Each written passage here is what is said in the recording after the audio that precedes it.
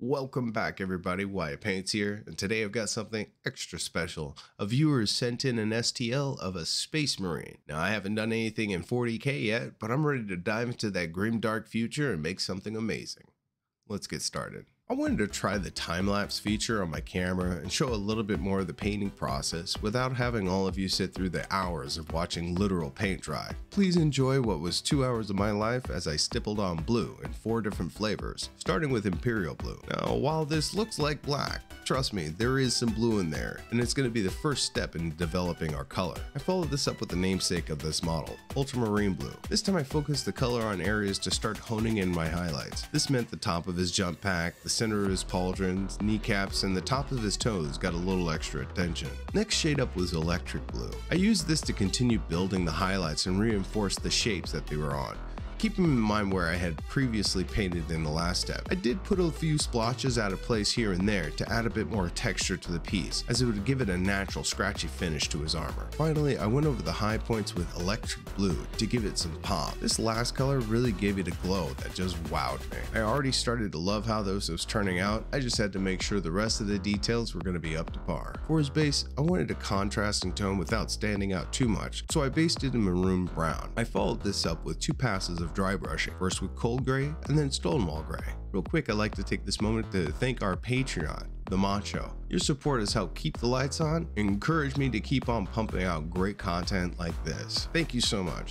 And if you'd like to join the Macho, you'll find links to my Patreon in the description below. Now to slow it all down and get started on his weapons, I gave his bolt pistol and chainsword a quick dry brush in gunmetal. With a dry brush, you can get a super even and fast coat without much worry. I followed this up with shiny silver, but that silver was a bit too clean for the 40K, so I hit it with Nuln Oil to gump it up a bit. One more pass with a silver dry brush for the nibbly edges, and he was looking dangerous. It was about this time I actually found a good reference picture of Ultramarines, and I realized my sword was not as it should be. But no worries, dry brushing puts very thin coats of paint, so painting over it won't be a problem. I needed to make a quick mask for the gun, so I used good old painter's tape. Then I gave the gun and chainsword the same 4-step dry brushing process that the main body got. Imperial Blue, followed by Ultramarine Blue, then Magic Blue, and finished with Electric Blue. I promise, that's the last time I'm gonna say blue.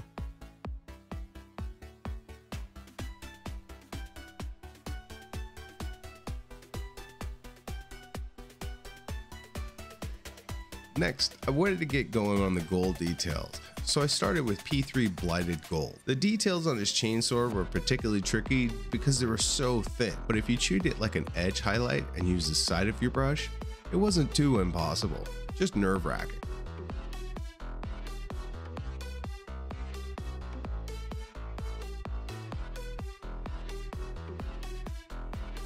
Next, his armor trim got the Blighted Gold treatment. And man, there was a lot of trim. I can't imagine the discipline it takes to do this in 32mm scale.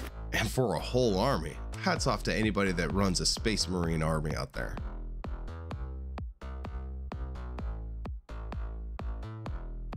I needed a break from the trim work, so I took this time to do the gold details on his gun. Couldn't find reference pictures for this particular gun, so I kinda had to guess where things went, so I went sparingly and just hit the range sights and what looked like a laser sight in the front, both of the keyless and a couple of side buttons, and I called it done.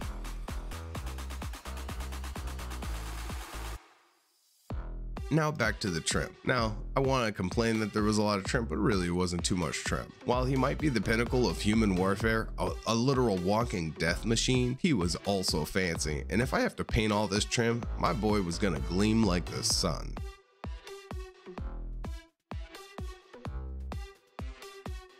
After that, I took care of the details on his knee pad, arm guards, and backpack. Oh, and this shiny little bird. I'm gonna call him Maurice. While the gold dried, I moved on to his shoulder markings and insignia that needed to be white. And it's not the greatest idea to use pure white on a model, so I opted to use Frostbite, which is nearly white, but with just a touch of blue. 2 coats on his shoulder insignia, and he was good.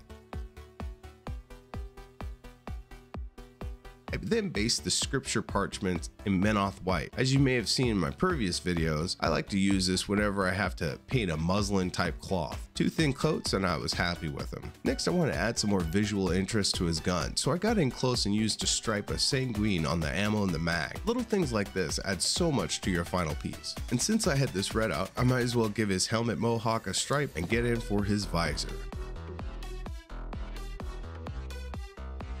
And I almost forgot about the gems on his chainsword, and all of these parts got a simple highlight of rose red to finish off the look. While it was here, I noticed my oopsie near the hilt on his chainsword, so I busted out the silver again, and in a few swipes, poof, mistake was gone. In fact, if you ask me, I'd say I planned to do this the whole time. And while I'm here, might as well get the teeth on his chainswords and those vents on his jetpack. I'll just have to remember to shade these later on. Again, since it was out, I went ahead and started putting silver on each rivet that I found on his armor, just to break up all that blue. Okay, that's the last time I'll say blue.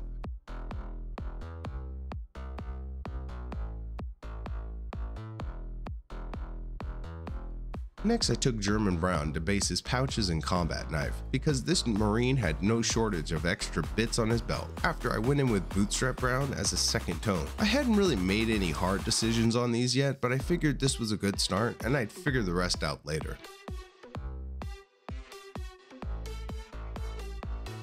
Next, it was time to shade all the gold, and for that I used Seraphim Sepia. It's a nice warm tone for golds, and because I used blighted gold, which has a bit of green in it, they combined to give it a very rich depth that paid off later. Next up was to use Nuln Oil to shade every crack and scar in his armor. I had to be super careful here to not let it get out of control and end up on my blue, so brush control was paramount. In some areas I had to let the tip of the brush just dance and dab ever so slightly. Of course, this was a good time to get shade in those vents in his backpack. Also, there was a few panel lines that needed reinforcing, so they got the love they needed as well.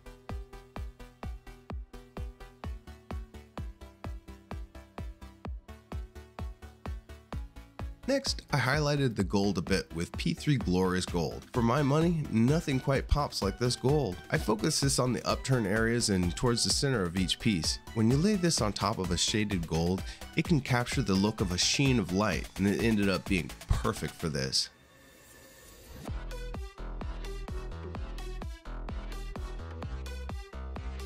Can't forget those skulls. Every one of those skulls got a nice shiny forehead. Oh yeah, and Maurice, he wanted to be shiny too. I moved back to silver as I had found some rivets I had missed on the first pass. I also took this opportunity to get those bullet holes on his chest and also put a little bit in each one of the large tears on his armor to give it a bit more authenticity. Then I add a little bit to his belt to break up all that gold. Speaking of gold, I had to get it back out so I could do the outline of his omega on his knee. Closing in on the finish line, I gave the wax on his purity seal a coat of sanguine and then a highlight of rose red to finish it off. The final details to nail was the gear on his belt. For the pouches, I decided they would get some stitching with Menoth white. Next, his grenades got a base in cold gray, then I put some Nuln Oil in all the recesses. I followed this up by cleaning up all the overspill with cold gray and then topped the primer and pin with gunmetal. Finally, for his knife, I gave it a heavy dry brush in bootstrap and then a light one in Menoth white. The Aquila and handguard got a coat of blighted gold and then shaded with sepia. I didn't bother too much with the side that faces the Marine, and really, these only got what I like to call a suggestion of color, as the outside face is the one that's going to get all the attention. Lastly, a few pops of glorious gold finish off the blade and this model. Man, this one was an adventure. For my first 40K model, it was a bit ambitious, but I think it came out well. The blues glow and the true metal metallics just sing. Unfortunately, I can't tell you where you can get this model, but if my viewer gets back to me, I'll be sure to update the description below. If you enjoyed this video, be sure to hit the subscribe button. We're crossing 100 subs and I am so hyped and overwhelmed by the support I've gotten. I really appreciate it. It's been humbling. And as always, thank you for watching, and I'll catch you next time.